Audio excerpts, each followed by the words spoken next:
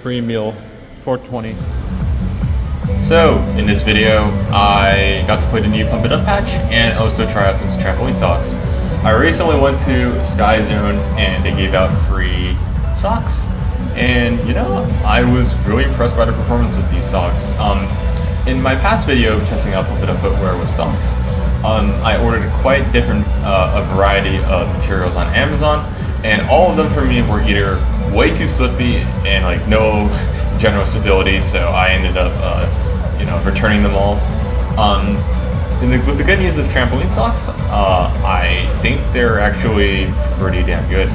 What I mean by that is overall the slip and grip balance is pretty good. I would say if I were to compare it to, I play with Skinners, right? They're a little bit less grippy than Skinners, and so I think they're a great specialty for stuff like single runs. I could totally see myself playing much more efficiently for stuff like Gargoyle, Full Song S21, that's like constant single runs without any twists or anything.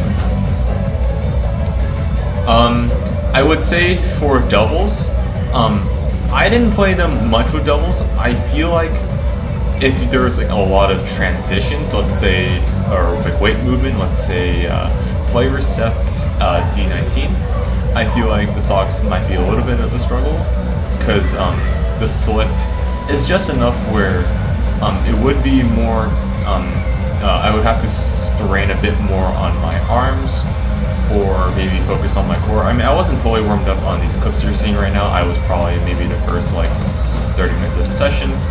But yeah, I will probably have to give them another go next time. But you know, as first impressions with these socks go, these I would definitely recommend trampoline socks if you're someone who plays with Skinners, typically socks. If you're playing with normal socks, I feel like these would probably be a little bit more grippy.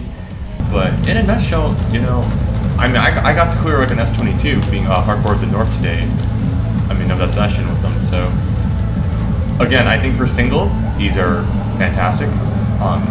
I almost feel like if you have grippy pads, you can work really well with these because it almost feels like, since they're on the slippier side, for a typical pad that I would have to play with like Skinner style, is like, oh, I need like a little bit of grip with them where I have to put powder and kind of experiment with values. These just automatically feel like they're a little bit more slippy where I don't need to apply powder compared to Skinner. So yeah, definitely give these a shot if you can, and I just wanted to make a video about them.